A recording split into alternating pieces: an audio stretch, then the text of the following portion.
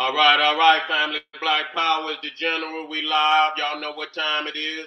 We about to get busy with some very powerful information dealing with African spirituality. Today. KingSeti.com online marketplace. The official General Sarasu Seti marketplace.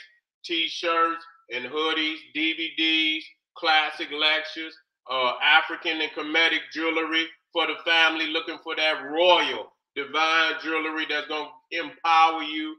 We got tonics, holistic tonics and remedies for the family out there. They're trying to keep their immune system strong, keeping their mind and body strong. Come on over there, check us out, get some of them holistic tonics and remedies.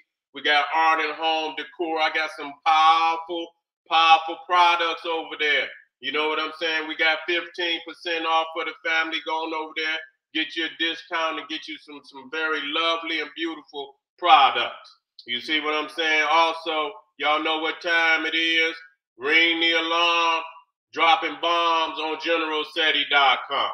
You see, y'all know on GeneralSeti.com, we got over 800 videos and lectures. You know, too raw for YouTube, the making of the Cro-Magnon white man. You see right there, the rise of the Neanderthal, video library, series catalog, all religions, Judaism, Islam, Christianity, Hinduism, that ism, and the other isms. The black woman is God, gas, global African supremacy, black economics and education. And so we got a lot of information on that site that you need and it's raw, revolutionary information that you ain't gonna get nowhere else on the planet. You ain't gonna get it nowhere else, not like that. You ain't gonna get it, period. I ain't gonna even, and make it up and say you ain't gonna get it like that. You ain't gonna get it nowhere else. And so you get on over there, GeneralSeti.com, Seti University, get that work. Also, my Patreon, General Sarasu Seti, the hardest goddamn Patreon on the planet. Exclusive live streams by the General, hot topics you won't see on YouTube. I just dropped this one, how Zeus Amon became the Kemetic devil. This is uncut version. I even got the cut version on my Patreon. I put the cut version on YouTube. They couldn't even take the cut version.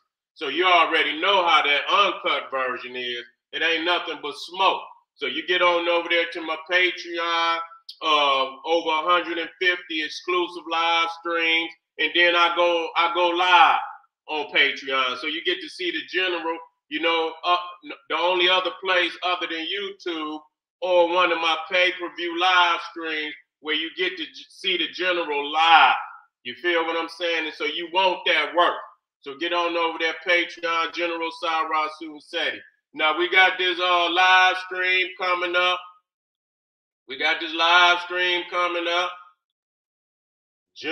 Sunday, June 19th. Y'all know what it is, the three wicked sons of Abraham. Oh my God. It's going down. I'm going in all their mouth. It's a must see. It's a must see. You see, the GeneralSeti.ticketleak.com. You can go to the video description and hit that link and get your ticket, and guarantee you're not going to see none of this nowhere on this level. And so if you need that work and you need that information, you should be in the house. Do not miss it. You see? Matter of fact, let me put it in there. It's at the bottom. GeneralSeti.ticketleak.com. You go there and you see all my upcoming lectures, and this one I can't wait for. Because I'm gonna really show up. Okay, and make sure that you got, y'all subscribe to all my YouTube channels, General Seti, Sarasu Seti, and King Seti. Rock that notification bell so you know when I'm going live. Get a video, a thumbs up, like it because you love it, and share it with your family. Now today we're gonna be dealing with one of the great netters. one of the great deities of ancient Egypt, the great god Anubis, Lord of the Underworld. You see, Lord of the Underworld. Let's get this. Let's get it going. And so, right there, and so a lot of people see Anubis, and they really don't understand his place in the pantheon. And I don't want to use that term in the college of African deities in ancient Egypt. Actually, Anubis was the deity, the god of the underworld before Osiris. He was the god of the underworld before Osiris. In the root of his name, you will find the source of where this deity came from. You see, Anu. Okay, Anu, and the Anu is symbolic of the little Twa, the little African people. You understand that that came out the interior of Africa.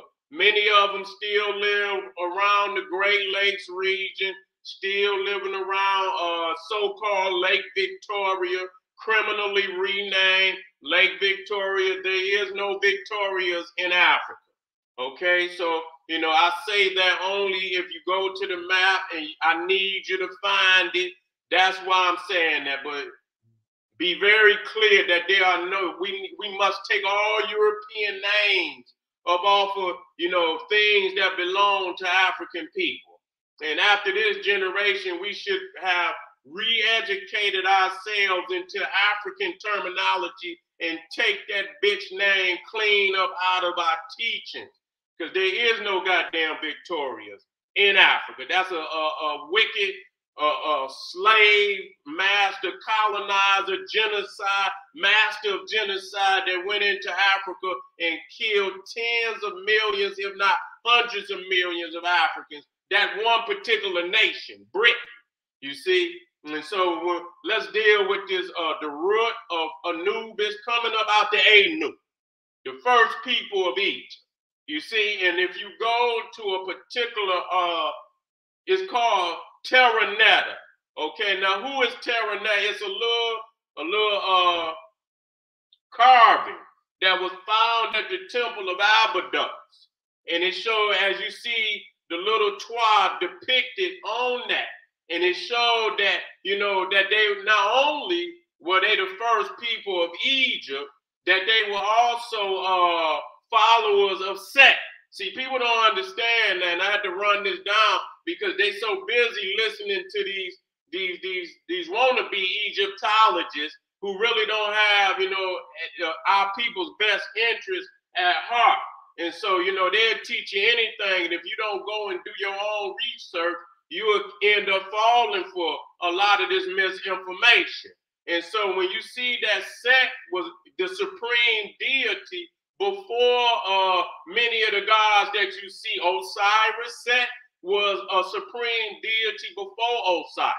Set was a supreme deity amongst the Nile Valley Africans before Heru. Okay? That's why when you look at the first nome of Egypt, it's Ta-Seti. Ta-Seti. You see, and you see this term in many of Aset. You see, even in Aset, to show that she's the lady of the South, because Set is also synonymous with South. And so you see the Anu when they came up and Set, and Anubis was considered to be the son of Set. You see, and so it's almost like how you got Osiris and you got Heru. The original was Set and Anubis. Okay, you see Set and Anubis, and so this is where you get the root of his name, the prefix of his name. So we see that out the gate that Anubis is one of our ancient Nubian deities. Okay, when you look on, you see this is the papyrus of Hunefa. I don't even know if I spelled that right. Let me make sure because I'm always going so quick.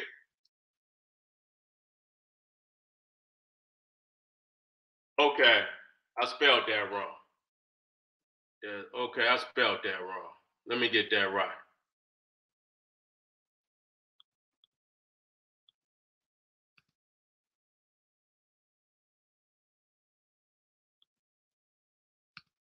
Well, I did that. Let me get. And so, you know, Anubis here is acting as the bailiff. He's one, and he's got many great roles, but he's acting as the bailiff. And if you understand the court system, and this is exactly where the Western world, stole the court system designed from ancient Egypt. You see that Anubis is leading. He's leading the soul, the spirit, into the courtroom. Let me see if I can. Let me see if I can. Let me see if I can get a picture of the back. Okay. These wicked motherfuckers,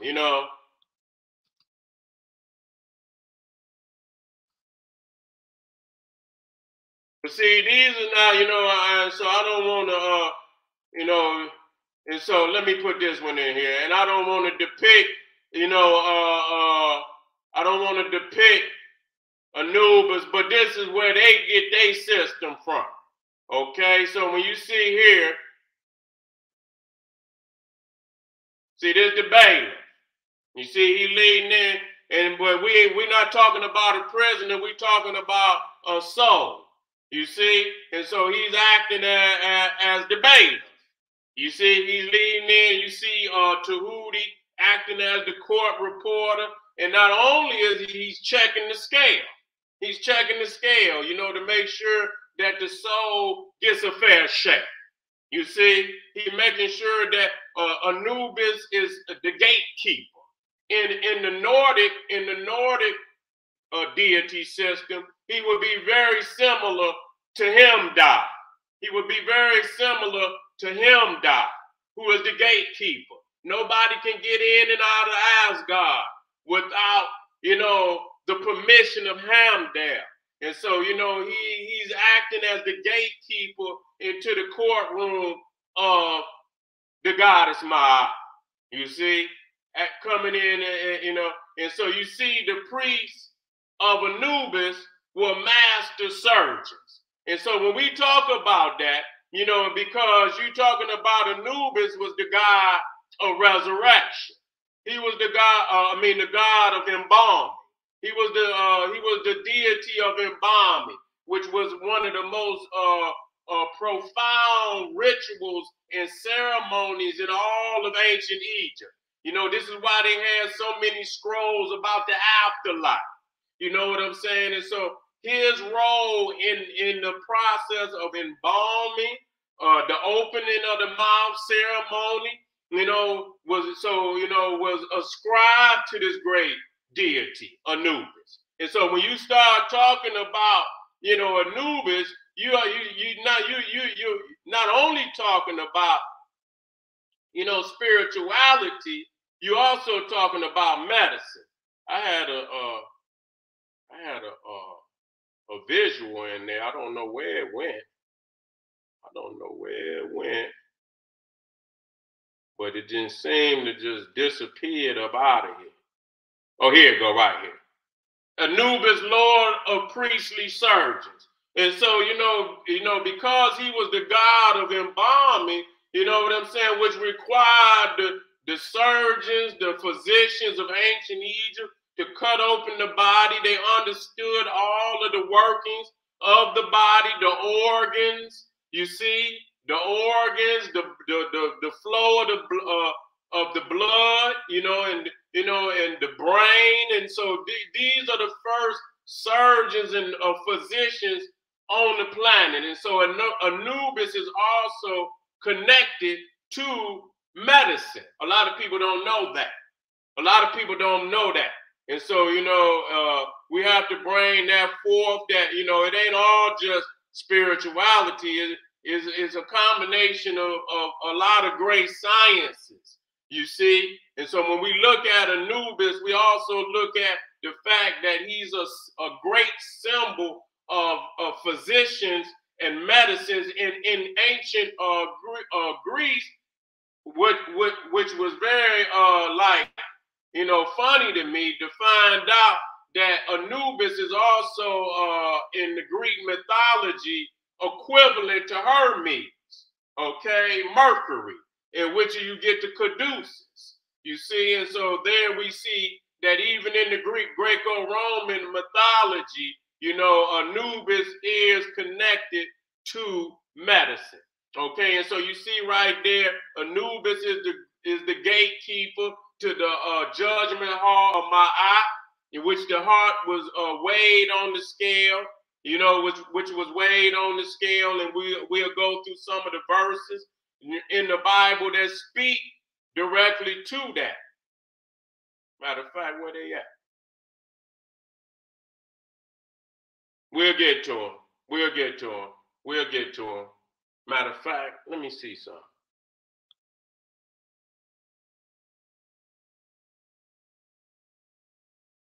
Let me bring them up right now, because they should have been on in there. I know they're in there with my eye.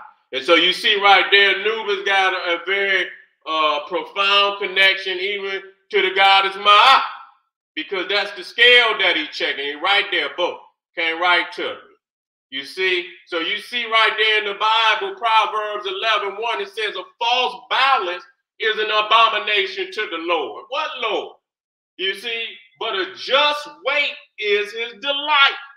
You see? So when you look in there and you say the Lord, you know what Lord? You talking about, is it Anubis? Is it Lord Anubis? A false balance is an abomination to the Lord.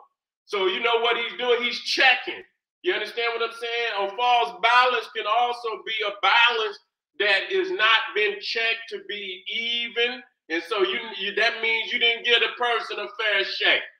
You understand what I'm saying? Also, it could be that the balance, the scale has been checked, and the heart did not weigh as light as a feather. You see? And so that's also a false balance. But a just weight is his delight. So you see right there how profoundly Anubis and Ma'at has influenced even the writers of the Bible. You see, and so we talking about here the spiritual supreme court, administering divine law. You see, and so you see where Tahuti is the court reporter. He's the court reporter. And you see right there again, you see Anubis is tugging. Did I put it in there? Yes, it's in there. You see Anubis is tugging the line on the scale to make sure, and he got the plumb line right there and making sure that it is even. You know that, you know, when it started out that you're getting a fair shake, that ain't no up and down. See, when you go into the European court, you already know that motherfucker gonna be uneven for your ass. You already know you going to get you as soon as you step through the goddamn door, you already, here we go right here. It says, you know, right there. So when you see right there, you see that European goddamn Cro-Magnon bitch up there with the scale. See, they put the blindfold around their eyes. See, you know, and the reason why they gonna tell you just because they saying justice is blind. No, it ain't that justice blind. They know the scale is uneven. They already know the scale, and so the blindfold is their excuse that they didn't see that the motherfucker was uneven. So they know that. So when you go into, you know, and you look at the scale in the Hall of Ma'at, it's always even. You see, it's always even. You're getting a just court proceeding. Your spirit is getting judged fairly. You see what I'm saying? The balance is fair and it's even. So, you know, but when you go in that European room, you already know that motherfucker's uneven. And so the reason why they got the blindfold on, so they got an excuse on not knowing that the scale was uneven. And so whatever needs to be done, you must close your eyes until the mission is complete. You see what I'm saying? That means whatever they got to do to stay in control, that's what must be done. Put the blindfold on, however many motherfuckers you gotta kill, however many motherfuckers you gotta lock up, however motherfuckers you got to falsely accuse to stay in power, then thy will be done. You see, and so this is exactly where they got the system of judicial system from. But you know, the only thing is they don't have no morality in their system. Their system is only for control. It's not for justice. It's not for no moral standards or none of that. It's only for control.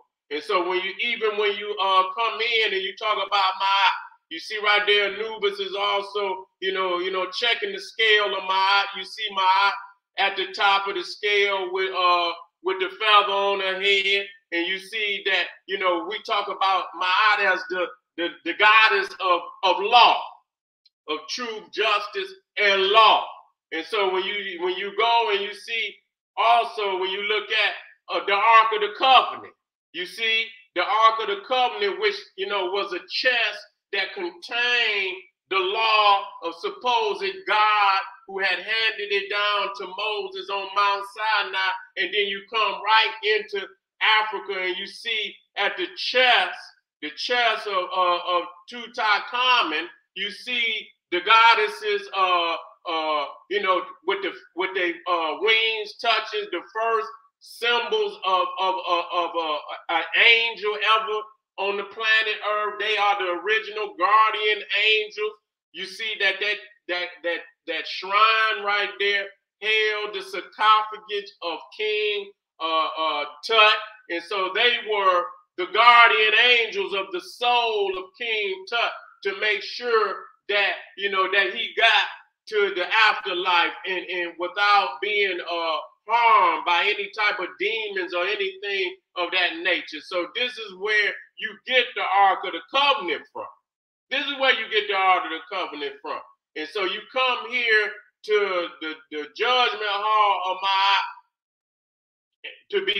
for your car, your heart to be judged, that the heart is to be weighed. Because your heart is a recorder of all your deeds. So ain't no goddamn, like in Christianity, you can do dirt all your life, and then when you get ready to die, you ask the Lord to forgive you. You cannot do that.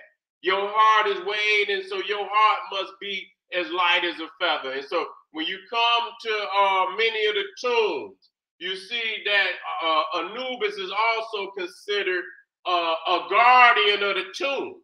You see, he's a guardian of the tomb. He's gonna be one that protects your spirit.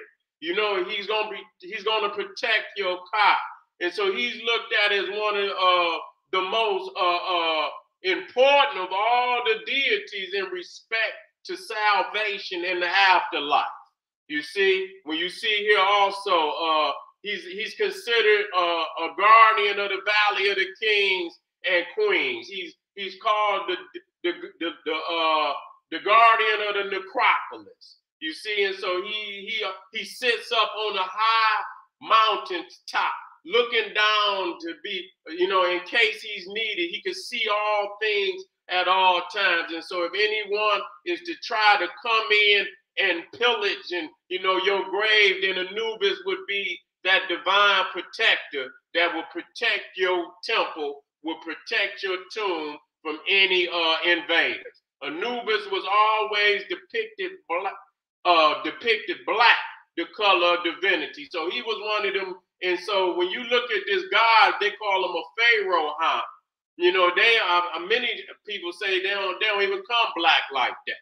And so the fact is that black was the highest color of divinity. You see, it was the highest color of divinity. And so he was always depicted black. Now,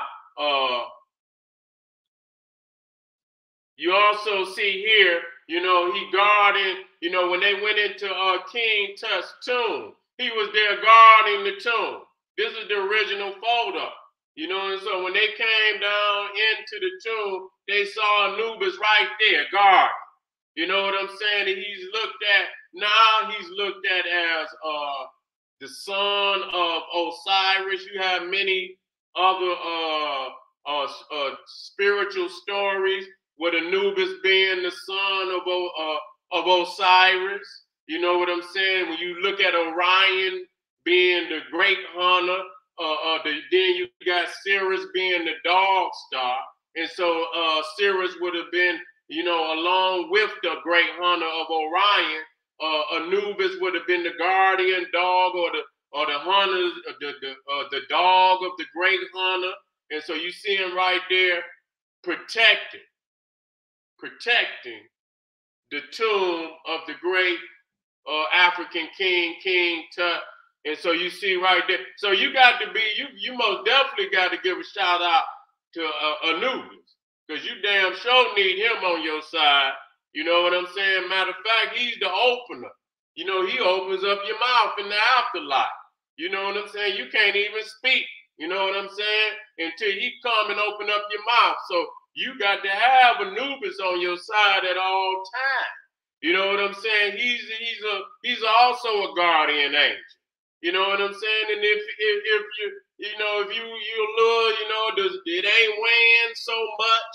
You know what I'm saying? Anubis, you know, it could, you know, put in a couple good words for you. You know what I'm saying? Put in a couple good words for you and get you on through. You see, and so they always give, you know, veneration to the great god Anubis. And so you see right there when we're talking about Orion, now Sirius is also sacred to Isis.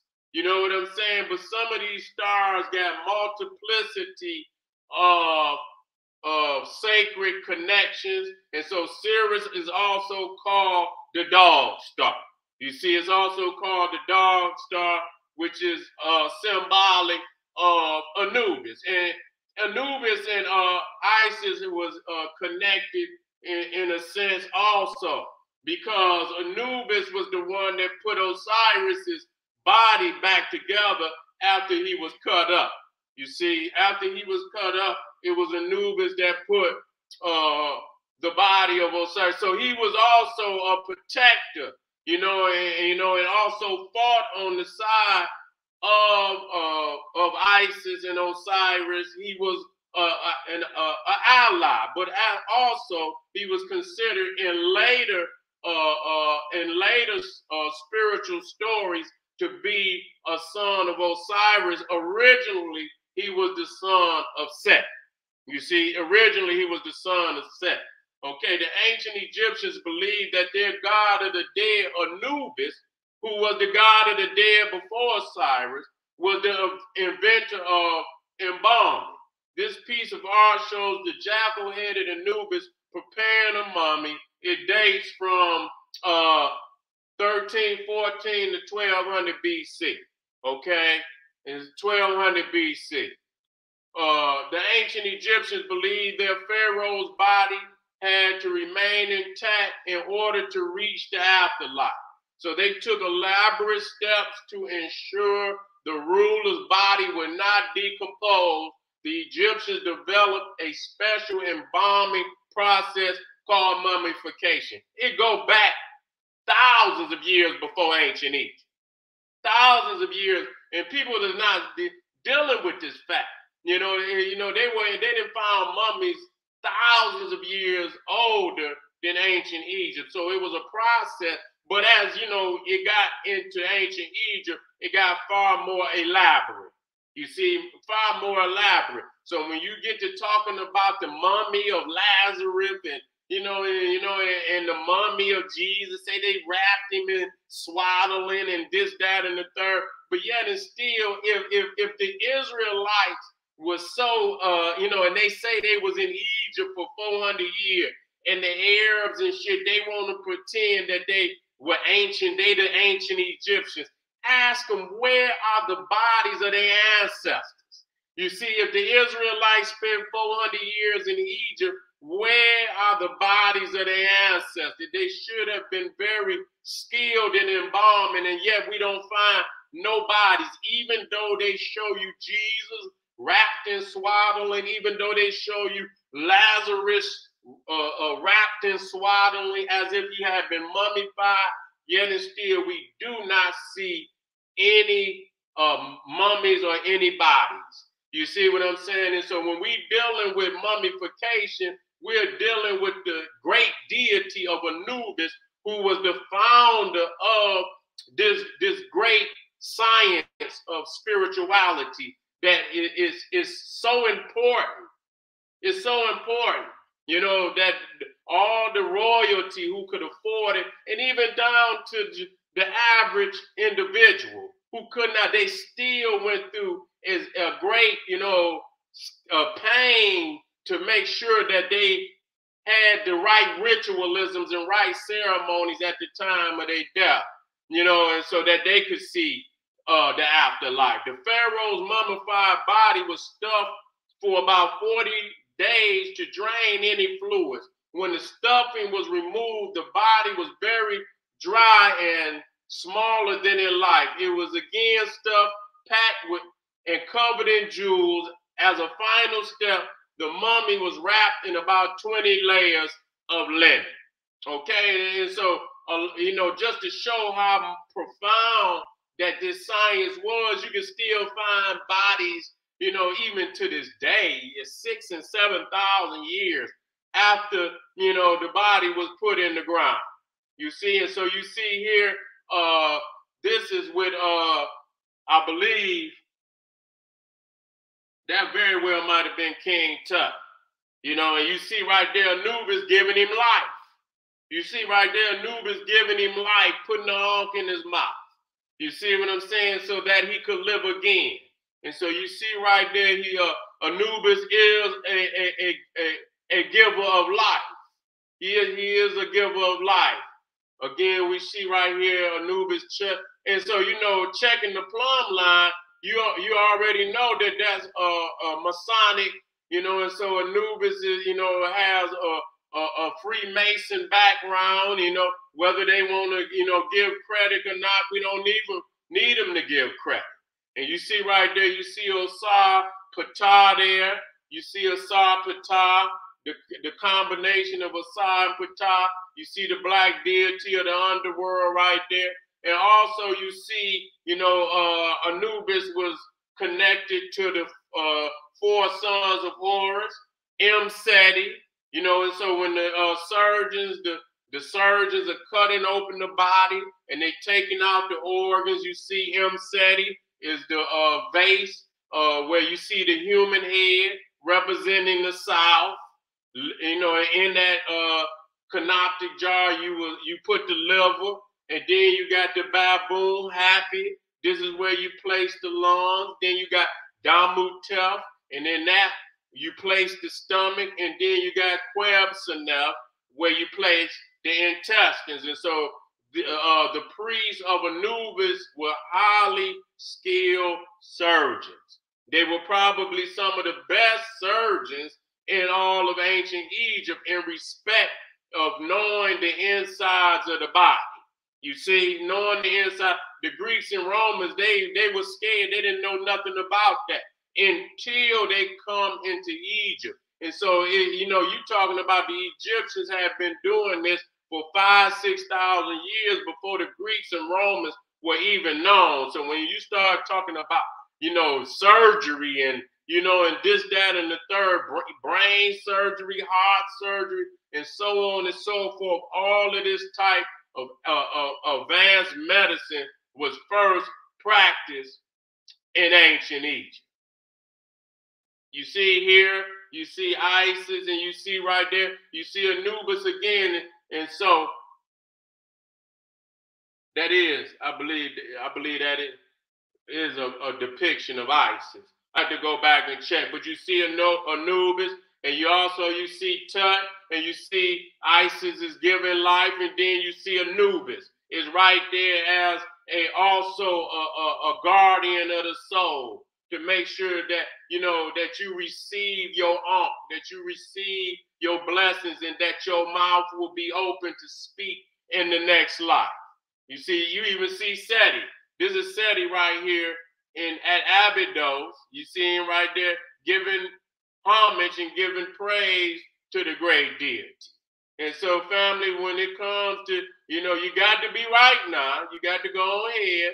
You got to go ahead, and when you and make sure when you go and you get ready to take that, you know, that last You know, that last step on this planet, that when you get ready to get on the other side, you make sure that you didn't gave your veneration to the great god Anubis. I know a lot of people don't, you understand, they don't have no belief in their own ancestors, you know, but for over 3,000-4,000 years, you know, this is what our ancestors believe. It ain't a dog, it's a spirit. It's a spirit.